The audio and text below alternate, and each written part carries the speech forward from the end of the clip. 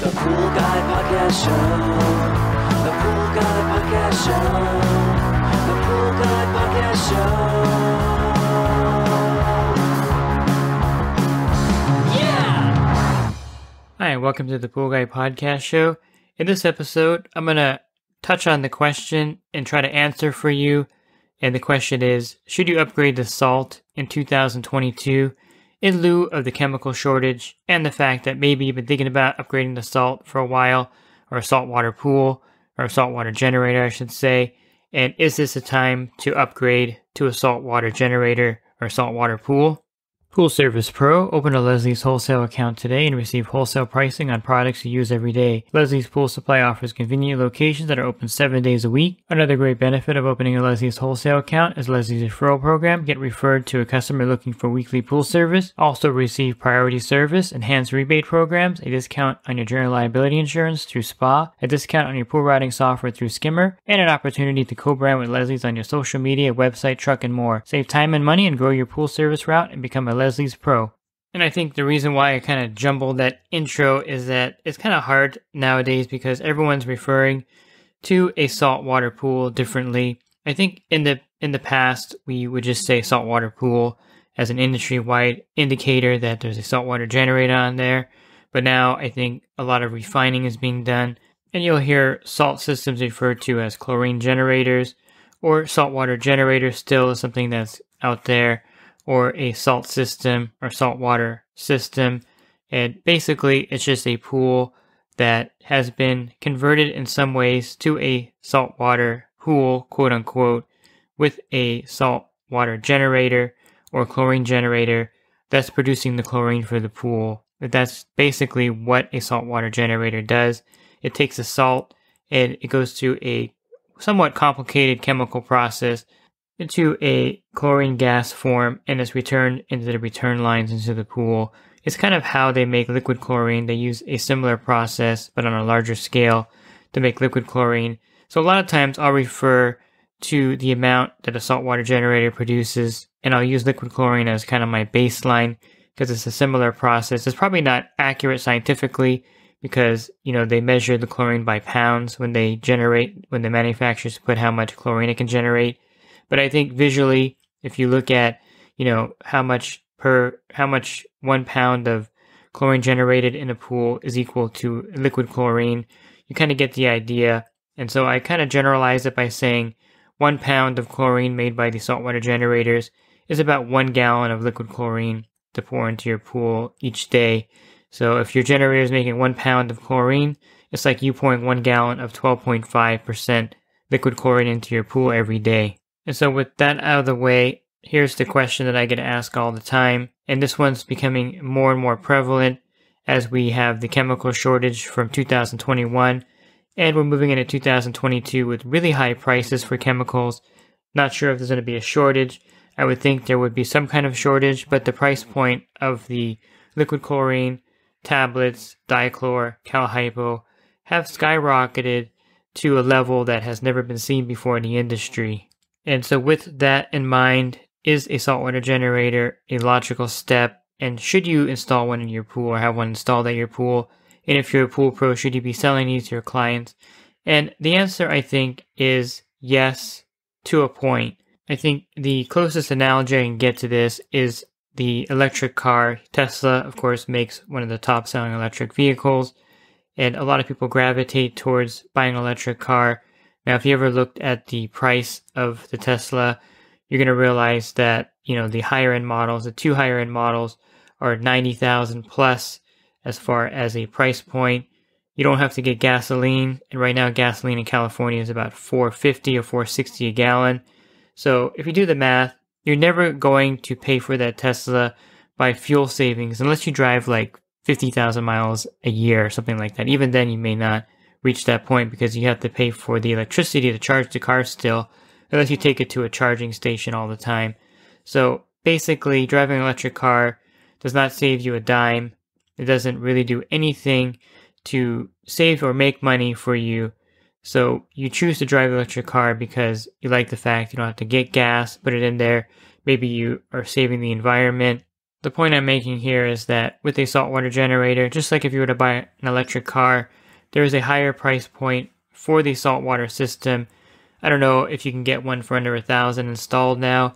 You may be able to get one for $1,200 installed, but you're going to be looking at $1,400 to maybe $1,800 for a suitable salt system for your pool, including the installation charge of the system. And then of course upwards of $2,000 if you need a larger saltwater system. The price is basically based on how much output the cell can do or how many gallons it's rated for. And then of course the branding is also part of the price point. And of course, like everything else, the price of saltwater generators has gone up in 2021. And in 2022, the price point is still elevated. So you're paying more for it now than you were in 2020. So you kind of missed the boat if you didn't have a saltwater generator installed 2 years ago. And will it offset some of the chemical cost? I think in the past, I've done some podcasts where I compare it to buying a bucket of tablets for $100, which is outdated now because a 50-pound bucket of tablets is closer to $200. And I always would say you'll never reach that tipping point where you'll save money on chemicals to the point where it'll pay for the saltwater generator, because every 4 or 5 years you got to replace that salt cell, and that costs $500 to $800 depending on the manufacturer, the gallons rated on that salt cell. So you're not saving any money. You're probably getting a little closer now with the cost of chemicals than you have ever before. However, with the saltwater generator, you're going to use more muriatic acid because it raises the pH just by the nature of the saltwater generator working in the pool. And so you'll spend more on muriatic acid. Of course, no money on chlorine because it's going to generate the chlorine for your pool.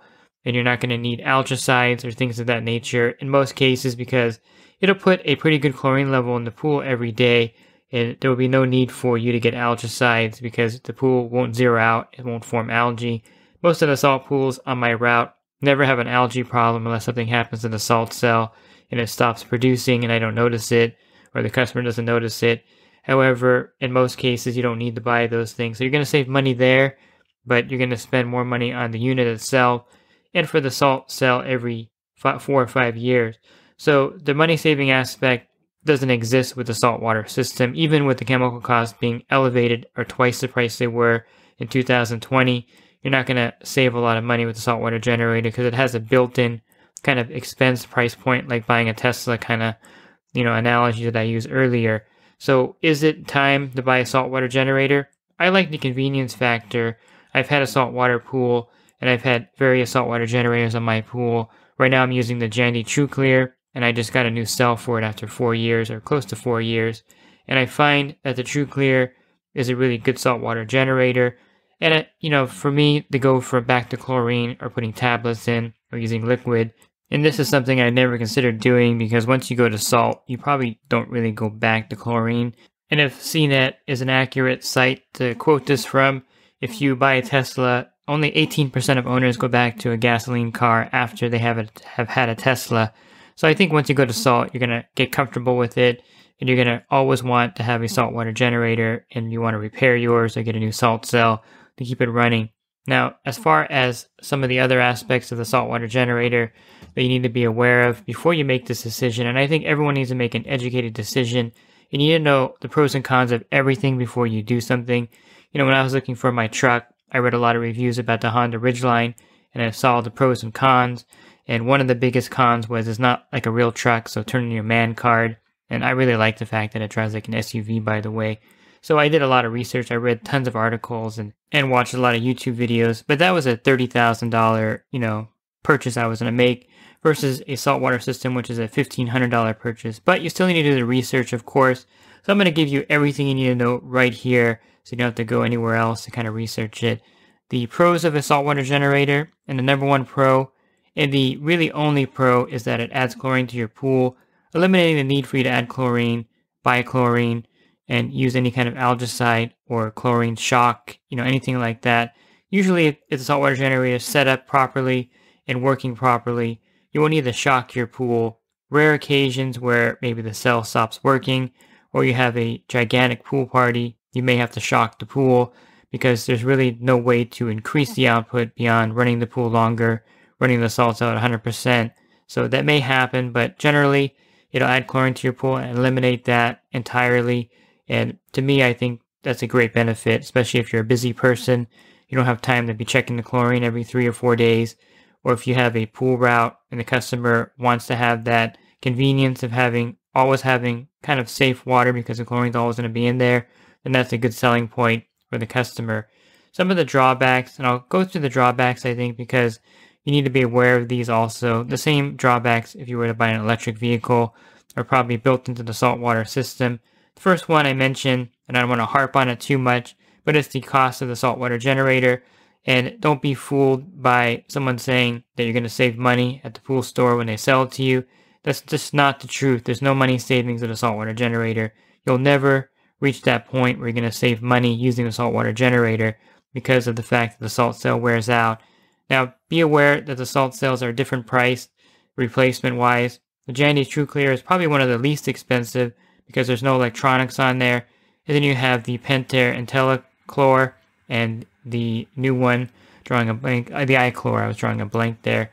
They have all the electronics built into the cell itself, so therefore logically that's going to be more expensive to replace. So if you're looking for a system that the cell is going to be less money to replace, I would say the Jandy TruClear and the Hayward Aquarite cell are the top ones to get because the price point of the cell is a lot less to replace. And there are some off-brand salt systems that I recommend, like Circuit Pool, and I also like the CMP. You can buy the CMP version at Leslie's under the Jacuzzi branding, and the CMP cell is really good as far as you can clean it with like a plastic stick versus using acid. And that leads me into the next thing, is the maintenance of the saltwater system. Is it something that you can just put in and forget about? Definitely not. You have to kind of monitor it. And the setup the first 2 or 3 weeks is something they have to tinker with. I got my dad the Jacuzzi version, the CMP salt cell, and it took him a good 3 weeks to get it dialed in to the output, to the pool runtime, because he has a variable speed pump and all of that. And so it's not one of those things where you just plug it in and it's going to produce the right amount of chlorine for you. That's just not how it operates. As far as maintenance, the only thing that you have to worry about is that the salt cell will develop calcium on the plates, which would cause it to not produce chlorine effectively, and in a lot of cases it shut down production entirely. So you got to make sure that the cell plates stay clean. And one of the main reasons why I like the Jandy TruClear in my pool is that the top has a clear plastic. You can actually see the cell plates. You can see the calcium building up on there. And in my area, the calcium here is horrible. I mean, my aerators in my sink, barely any water comes out. I got to change those every couple of years. My shower head is totally caked in calcium. I have the rim in my toilet with the calcium. And so my salt system or my salt cell gets a lot of calcium buildup. So I'm cleaning that TruClear cell every 3 months, which is pretty much standard in most areas. 3 to 6 months, you're going to take the cell off and clean it. There are a few things you can do to reduce the amount of scale built up in the salt cell. You can use the Orenda SC1000. It's a scale preventative, and this really helps prevent a lot of the scale buildup on the salt cell. You can also add borates to your pool to bring it to 50 parts per million. And the borates do a number of things. Number 1 is an algistat, so it's going to prevent algae from forming. Number 2 is a secondary pH buffer, and I mentioned that the saltwater generator will raise the pH in the pool, allowing you to use more, or causing you to use more muriatic acid to lower it down. With the borate in there at 50 parts per million, you're not going to have a lot of pH bounce, or the pH is not going to go up rapidly. My pool, for example, since I have been testing the Sutro Smart Monitor, I added acid on a Sunday when my pH was at 8. It brought it down to 7.5. And with the borates at 50 parts per million, and with my alkalinity at 68 or 70, the pH went from 8 down to 7.5. And then currently, 5 days later, it's at 7.7. So the pH doesn't move drastically with the borate level of 50 parts per million. And I mentioned that I keep my alkalinity at 70 or 80, and that's the primary buffer of pH. And so if you have a saltwater generator, you can keep your alkalinity at 70 or 80, and then add the borates to 50 parts per million. And of course, another benefit of borates in the pool is that you're going to use about 30% less chlorine because it makes the chlorine more effective. I mentioned it's an algistat. And so you can actually dial down the output of your chlorine generator and lower that output, which will in turn reduce the amount of the runtime of the saltwater generator.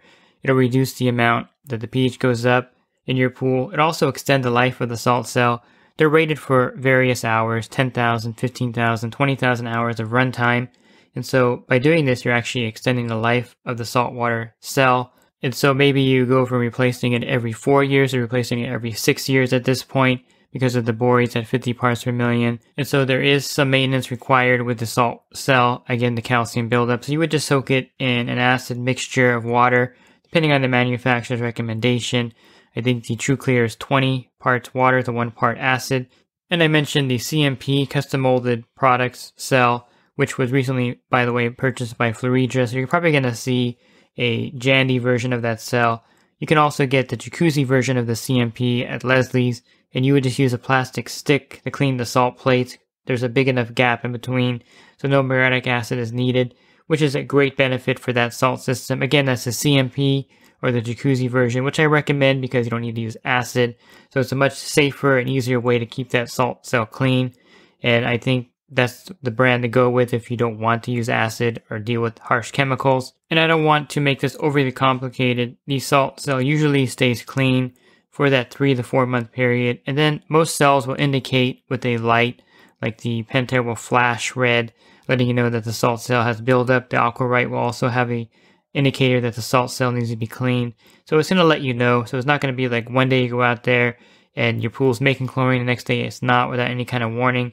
Most systems will tell you when the salt water system is not working with an indicator light of some sort so you can clean the cell. So it's not rocket science, it's just something you have to be aware of. That's one of the maintenance things of the saltwater system that needs to be done. Another thing to be aware of are these white flakes that blow back into the pool.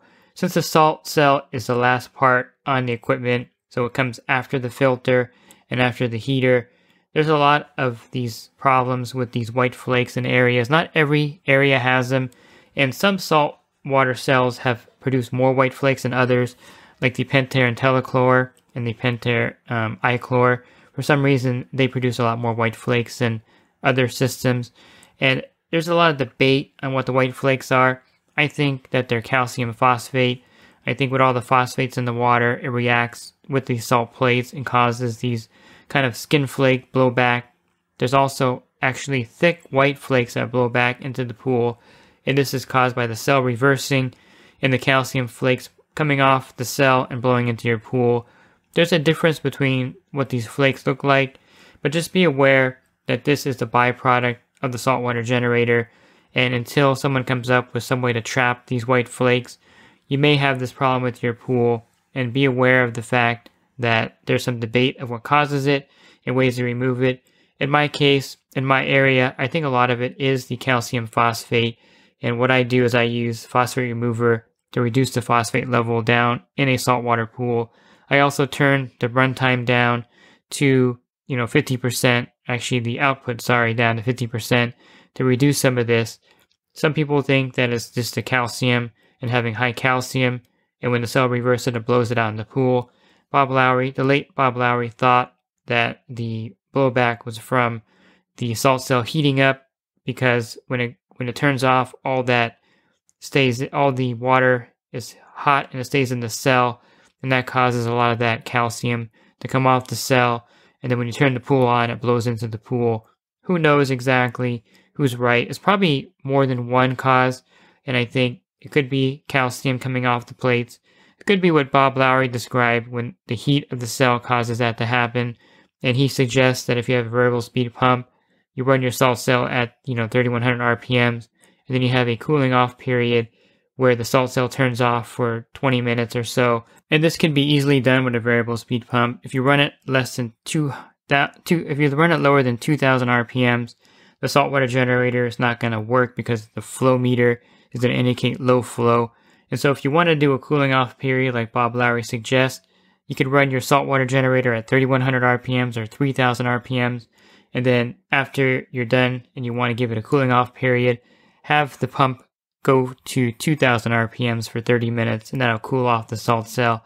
And that may eliminate the problem. I've done testing with this method. I can't conclusively say if it helps or not, but if you have a pool route with a lot of saltwater generators and variable speed pumps, you can try this method.